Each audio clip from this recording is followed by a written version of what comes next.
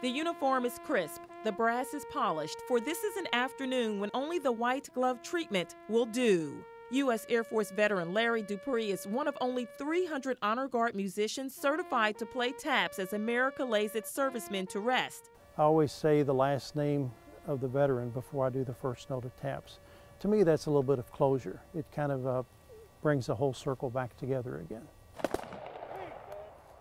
The haunting tune is 24 notes long. A simple line of music that lasts only a matter of seconds, but its impact lasts a lifetime.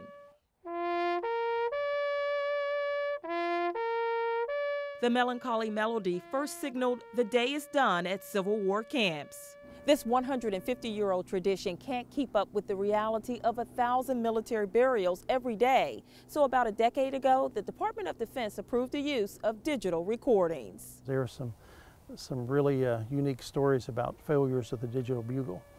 And I always like to say, well, I'm not going to fail. I want to get through the last note even if I miss them all. Raleigh Salmon's family reached out to Larry when their beloved 90-year-old father passed away. It was very special to know that there was someone that was, just able to just come out and provide his services, for, just to honor Grandpa.